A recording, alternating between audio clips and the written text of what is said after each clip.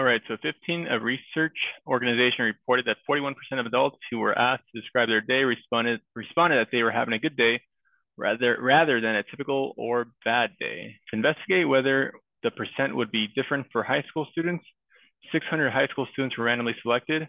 When asked to describe their day, 245 students reported that they were having a good day rather than a typical day or a bad day.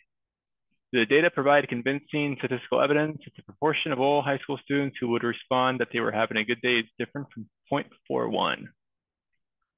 Okay, so you can actually do a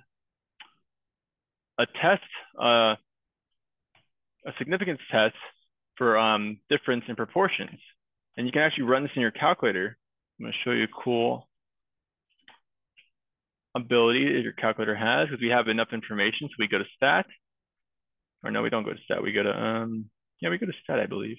Yeah, you go to stat and you go to test, and we are going to do a one prop Z test. So I already did this so you can see here. So we want to see if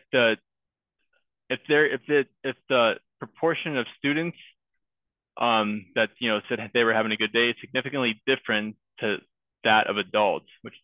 So the null hypothesis or our null proportion value P naught would be 0.41, and we have data. So our successes, or the students that said they were having a good day, is 245. Our sample size is 600, and we want to see if it's different. So we're going to pick a proportion not equal to, because we're not looking for less than or greater than. And we just calculate this. And bang, we get our Z, or critical value, we get our p-value, and our sample statistic. And you can see our sample statistic is pretty close. It's like 0.01. It's like not even a fraction. It's a fraction of a percent away. So the p-value was 0.933. So this is not even close. This is not going to be close to, having any strong evidence.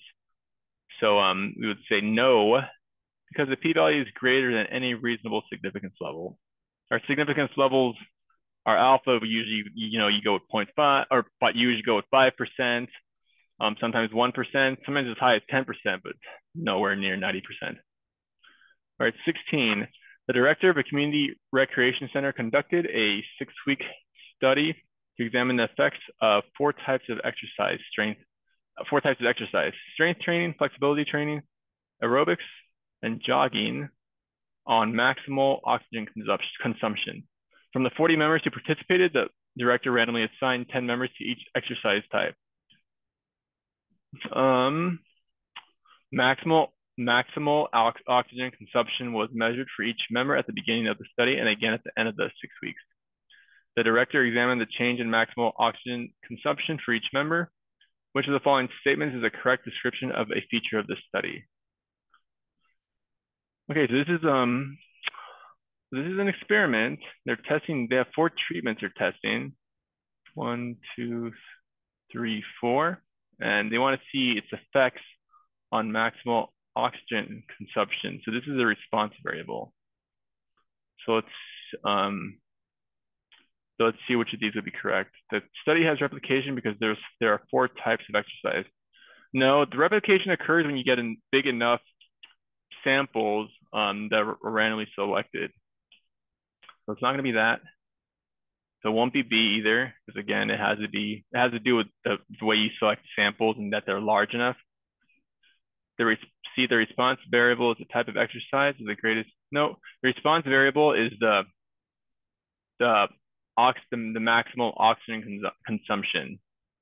The treatments are a type of exercise. So D would actually be the correct answer because it says treatments are the strength training, flexibility training, aerobics, and jogging. So it would be D. And not E because the experimental units are the individuals, are the subjects. All right, 17. Sean and Evan are college roommates who have part-time jobs as servers in restaurants. The distribution of Sean's weekly income is approximately normal with mean $225 and standard deviation $25. The distribution of Evan's weekly income is approximately normal with mean $240 and standard deviation $15. Assuming their weekly incomes are independent of each other, which of the following is closest to the probability that Sean will have a greater income than Evan in a randomly selected week? All right, so let me get some water. All right, so this is going to be a calculation with random variables. So let's first draw sketch of each distribution. So we have two normal distributions. We have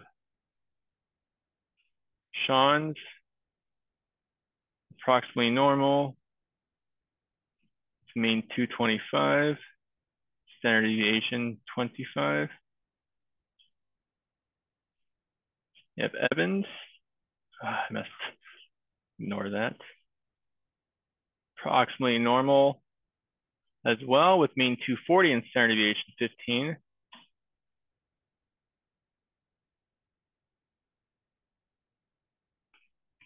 And we want to find the probability that S, we'll say Sean's income will be greater than Evan's. So the S is greater than E.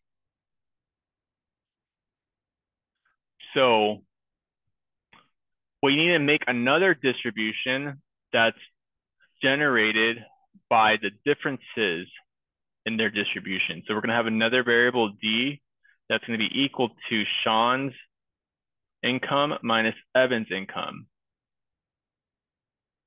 And so then what we need to actually find is the probability that D is greater than 0.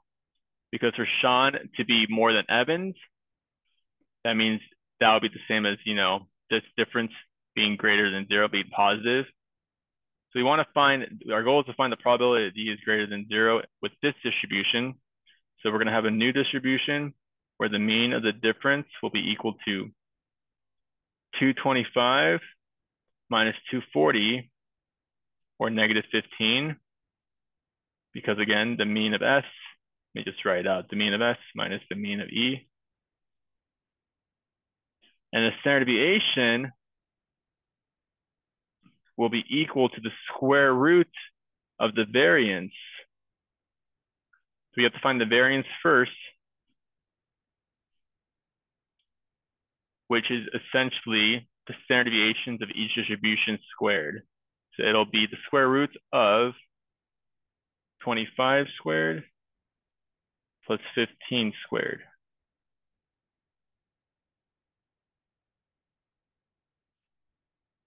So standard deviation of D will be equal to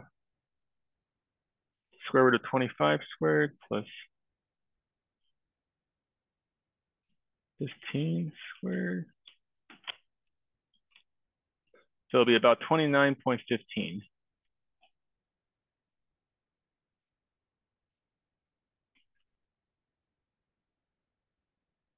Okay, so now we have our third distribution is the one we're going to actually use calculations. This is approximately normal with a mean of negative 15 and a standard deviation of 29.15. So this is centered at negative 15. And we want to find the probability that D is greater than 0,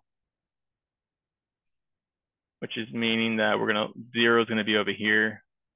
So we want to find essentially this area here. So we want to find the area to the right of 0 in this distribution. So for that, we can use our calculator. We go to our distribution function, normal CDF. The lower bound is 0. So 0, comma, upper bound. It's like a very large number because we're just going from 0 to infinity. Comma, the mean is negative 15. The standard deviation of 29.15. And that gives us a probability of about 0.3034. That's the area over there. And so the answer will be D.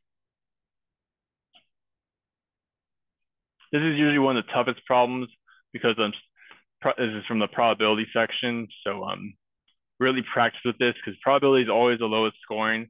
I think every single year the probability section has been the lowest scoring portion of the AP exam. So don't stress out too much if you find it difficult because it's pretty normal. All right, so 18, according to the data from the United States Elections Project, only 36% of eligible voters voted in the 2014 elections. A random sample of size 40, which of the following best describes the sampling distribution of p-hat, the sample proportion of people who voted in 2014 elections. Okay, so the sampling distribution of p-hat. So the mean of p-hat will be equal to the population proportion, which will be 0.36. And the standard deviation of p-hat, again, we can use our formula sheet.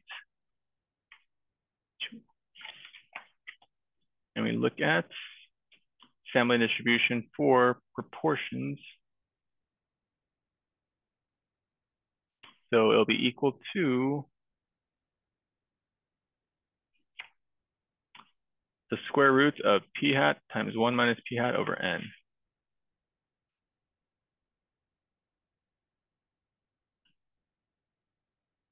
So this will be 0.36, 1 minus 0.36, 0.64. Sample size is 40 over the square root of all that square rooted under 40. So using our calculator again, 0.36 times 0.64 divided by 40, the 0.5 power, a standard deviation of 0.07589. So let's see which one matches up. So the standard deviations, approximately normal, mean 0.36, standard deviation of 0.076. So the answer will be C. All right.